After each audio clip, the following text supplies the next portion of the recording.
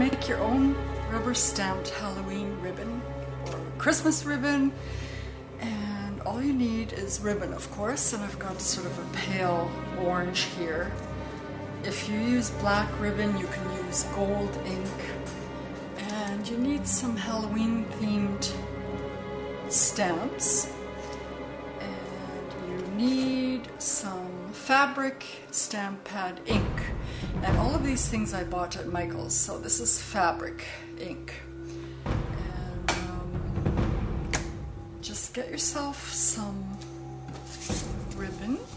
I've just got a couple of pieces here that I pre-cut, and I'm going to use the bat.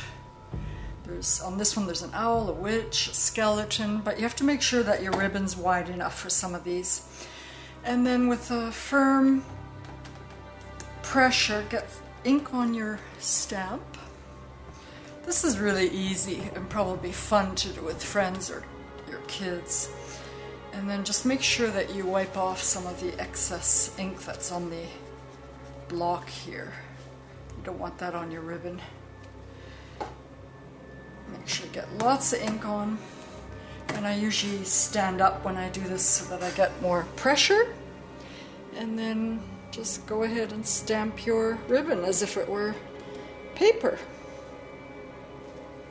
There we go, one bat, and every inch or so, or it depends on your stamp. If it's really large, then you can do every 2-3 inches. And then you just let this air dry for a little while. And then you can decorate your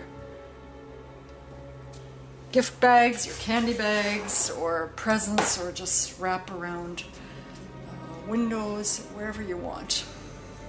There you go. So happy Halloween to all of you.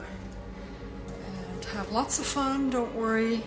You can get inexpensive ribbon, so if you make any mistakes you can try again, and just experiment before you use the good ribbon. So thanks for watching, have a great time on Halloween.